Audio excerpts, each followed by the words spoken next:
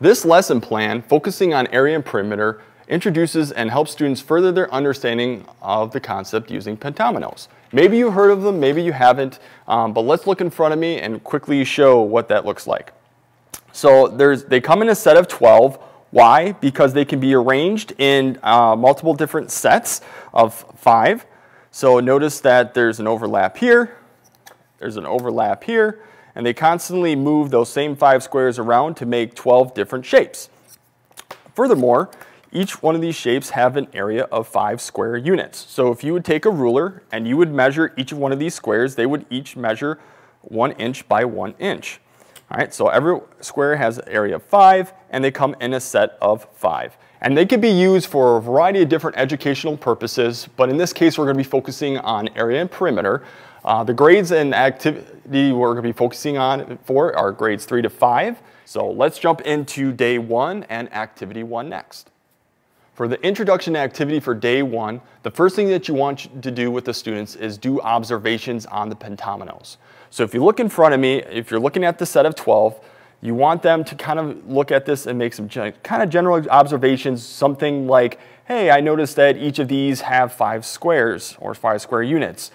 Maybe they look like letters. This one looks like the letter Z. This looks like a P, an M, an L, an I. And after they are done making their observations, the next thing you want to do is hand out worksheet 1. So let me pull these up in front of me so I can show you what they look like.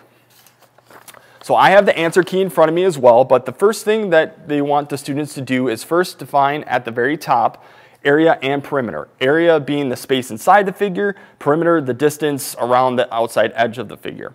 All right, so make it easy, I usually start with the easiest pentaminal. That's why it's listed first on the area key. So they usually grab the letter I. And the letter I has 5 square units, and so they're going to determine what the area is and what the perimeter is. So they got grooves in there to make it very easy and convenient for them to determine what the how many units there are. So they can either A, count the individual units inside there. There's 1, 2, 3, 4, 5. They know that width times length is 5 times 1 is 5. That's 5 square units.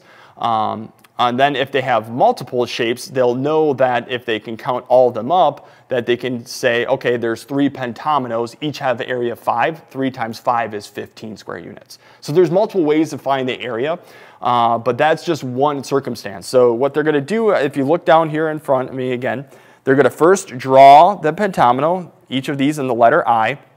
They're going to say what the area is. It's 5 square units. You want to emphasize the unit of measure for each perimeter and area, because otherwise what does 5 stand for or 12 stand for? And then perimeter. In this case, this happens to be 12 square units. So if we count out 1, 2, 3, 4, 5, 6, 7, 8, 9, 10, 11, 12. We know that the perimeter is 12. So the I is done. Then the next one we're going to do is the letter L. So again, determining the area, we know that there's 5 square units, so there's 5. And then perimeter again, we count up. Eventually we'll find that there is 12 units. After they've done the first letter I and letter L, the 2 easiest pentominoes, then I would let them work independently and just to see how they do. If you're in the classroom, you can certainly navigate around the classroom, see how the students are doing, help those that might need a little bit of assistance. If you're working remotely, this is where you can do some breakout rooms and then kind of help them as well. After they're finally done with all the different worksheets, at the very end, what you're going to want to do is kind of have some general observations. So there's a page 2 to the worksheet. If you look down here, it says, My Pentomino Observations. They're going to just write 2 general observations that they know or observe based on what they see. And the first thing that you might observe is that if we're looking at the answer key, all of the different pentominoes have 5 square units as the area. So that is maybe just one general observation. The second observation is that the letter P pentomino, that looks like the letter P, actually has a perimeter of 10 units. That's the only one that has a perimeter of 10 units, and that's because it has an adjoining side, unlike the other pentominoes. All the other pentominoes have a perimeter of 12. So that's what you would do at the very end of the day for day 1 after you're done with the activity is, hey, get some observations, let's recap what we observe, and that would be the end of the introduction and activity for day 1. Next, we're going to work into day 2 of the introduction and activity. For day 2, the introduction and activity, the first thing that you're going to want to do is recap what they've learned from day 1. The 3 things are, 1, all the pentominoes have an area of 5 square units. 2, the P pentomino has a perimeter of 10 units.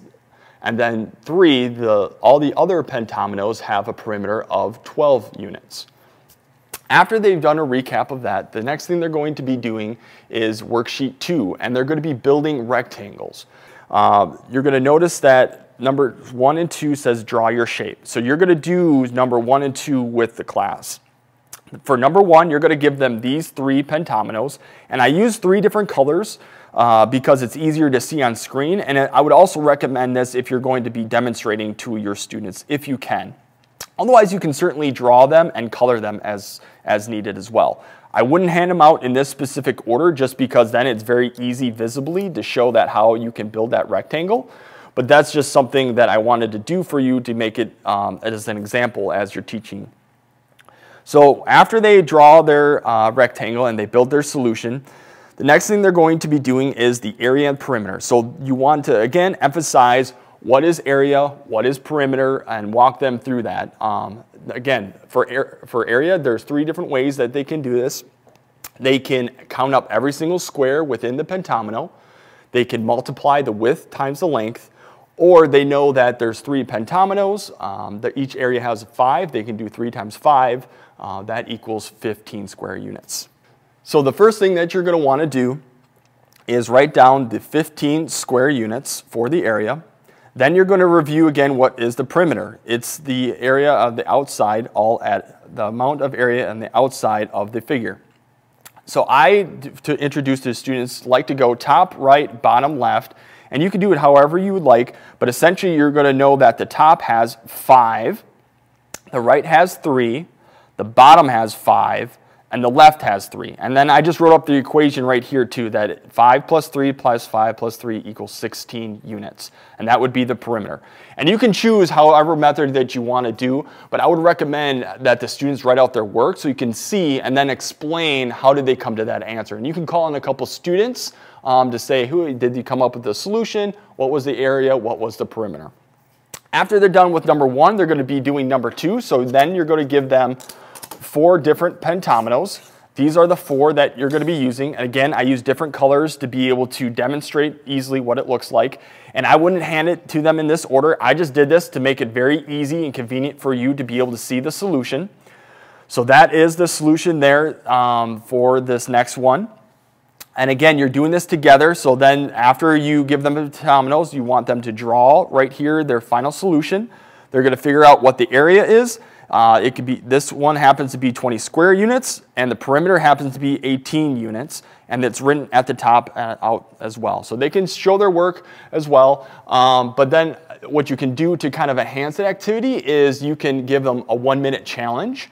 If you have some students that are a little bit more advanced or want to make it kind of like a competition to see who can come up with it or not. So there's a little bit of a time limit that you can do. And then the last thing that you want to do after you're all said and done is do the rest of the worksheet 2.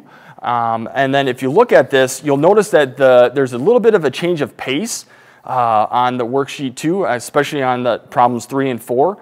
On problem 3, they actually show the 5 different pentominoes that you have, and then you have to make your rectangle, and then determine your area perimeter. And number 4, they give you the area of the shape that you need. So you can create whatever type of rectangle that you need to be able that equals 20 square units. And then the perimeter, since it's not written, can be whatever it equals to using those different pentominoes. So they can use, so they know based on this that if it's 20 square units, that they are working with 4 pentominoes. And they'll pick that up pretty easily as they start working towards that, just because you know each shape has 5 square units. All right, after you're all said and done, at the very end, there's a little challenge. You can use that as like an extra activity. So for those that have completed early, or you can use that as a challenge that you can take home with. What's really nice about this activity too is that you can do it remotely or in person depending on the situation, drawing these shapes up and working with their students. And that concludes the day 2's introduction and activity. As you can see, pentominoes can be used for a variety of different educational purposes. In this case, we used it for measurement. You can also use it for rotational or line symmetry, and as well as tessellations activities.